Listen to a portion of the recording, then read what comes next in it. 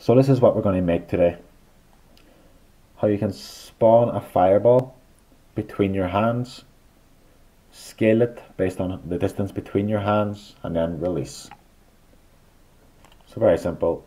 Spawn a fireball, release. Spawn a fireball, release. So let's get into how we made that today.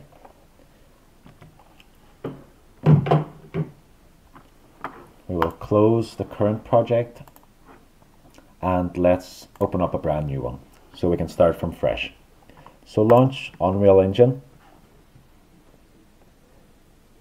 I'm currently using 4.25.1, but we'll be using the VR template. So that should work with, I think, 4.24 also. So when it opens, select Games, Next, and we will use this virtual reality template. This has things working for the PlayStation VR and Steam VR, as well as the Oculus VR. So there's a lot of stuff in here that works out of the box that we don't need to worry about. So virtual reality, press Next. What we do need to do is we need to change the quality to scalable and the desktop console target to mobile tablet. So this helps keep on top of performance, so it works nicely in the headsets. So then we just need to name our project and select a location. So I will call mine Spawn Fireball. Create project.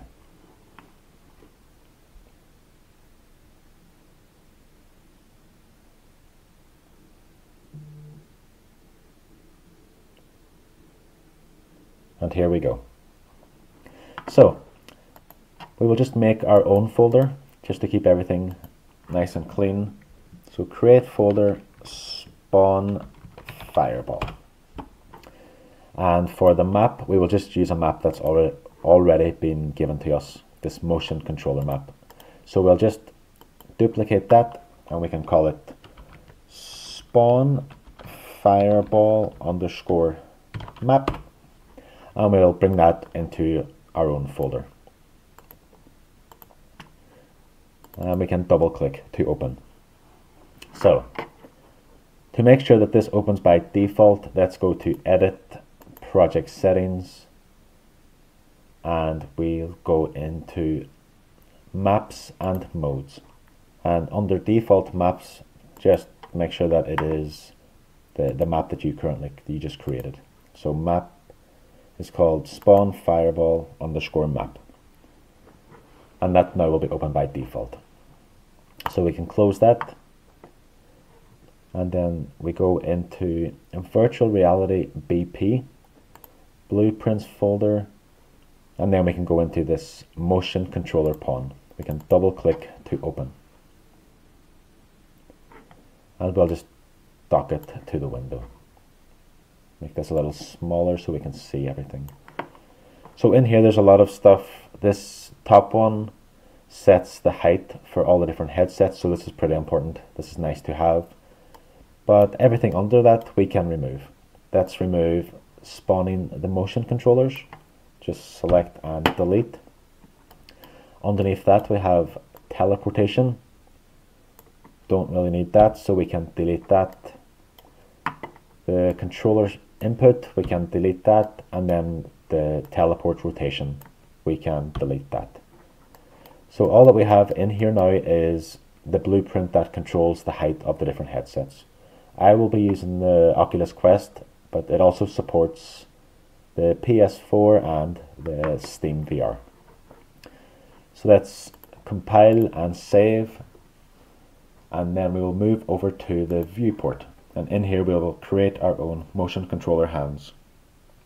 And the reason we're creating our own is because we wanted our own animations. So we will have this kind of cupping of the fingers so that the fireball is spawned within those. Looks a bit nicer. So under VR Origin, make sure that it's under VR Origin and not camera. We'll select this and we'll add a motion controller. So we'll have motion controller underscore L for left. And on your details to the right, let's just scroll down to make sure that it is, the motion source is set to left. With motion controller selected, let's add another component, and let's add the skeletal mesh. Underscore L for left. And we can just, for the skeletal mesh, we will use the hands provided in the VR template, which is the mannequin hand right. So then again, select VR origin and add a component, motion controller, and now underscore R for right. Now scroll down the details and make sure that motion source is set to right. And then under motion controller R, let's add a skeletal mesh and underscore R for right. Same as before, let's use the mannequin provided to us, and we'll just compile and save. So if we move in, we'll see that we have both hands kind of overlapping, both being a right hand, but we can fix that. So let's select skeletal mesh underscore L, and for location we'll just bring it back a little bit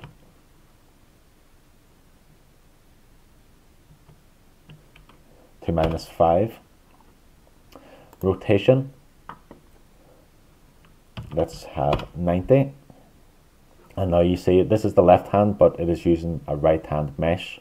So to flip that, all we have to do is, on scale we have 1 on the X, 1 on the Y, and on the Z we can just flip it by pressing -1.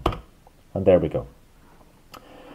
So for the skeletal mesh underscore R, again we'll just move it back on the X -5, and we will rotate it 90 degrees. So there we go. Now we have two hands assigned to the two different motion controllers. And now that they're set up, we can go back into the motion controller pawn, sorry. And we'll jump back over to the event graph. And under here, we will have, if you right click, we can use grab left input action and grab right. So what these are the grab keys on the Oculus, but they can also be used in other controllers. We can go in and have a quick look at project settings, and under engine we have input, and under action mappings this is the grab left and grab right that we are using. So they're called the grips on the Oculus Quest. In the Steam VR they're called triggers, but it's already been set up for us, so we don't need to touch these. All we need to know is that it's called grab left. So we can close this again. And the idea here is we want to press the grip on both controllers. So we'll have an animation where the hands kind of create a clench, a claw, so it will spawn in between those. So we want to make sure that the user has selected both the right hand and the left hand. So for this we'll create a variable, and we can call this grab left pressed, and this will be a boolean. We'll create another one called grab right pressed and compile. So let's bring in grab left pressed and set it, bring it in again and set it again. And the idea here is if it is pressed, then we will have this variable, and if it is released, we can turn this variable off. Same for the right. we'll bring it in and set it. If it is pressed, then turn it on, bring it in again and set it. If it is released, then we'll keep it off. And this is just a variable that we will come back to later for animations of the hands and when we want to release the fireball. So that's all we need now. So this is in the event graph together with the height of the headset. So if we now go back and we can view this in VR to make sure that it's working so far. And here we are. So it's working. Currently there's no animation set to the hands. The idea here is just that we brought in our own motion controllers so that we can animate them later. So here we go. In the next tutorial we will look into the animations of the hands so that they kind of claw or clench when creating the fireball. So see you in the next one.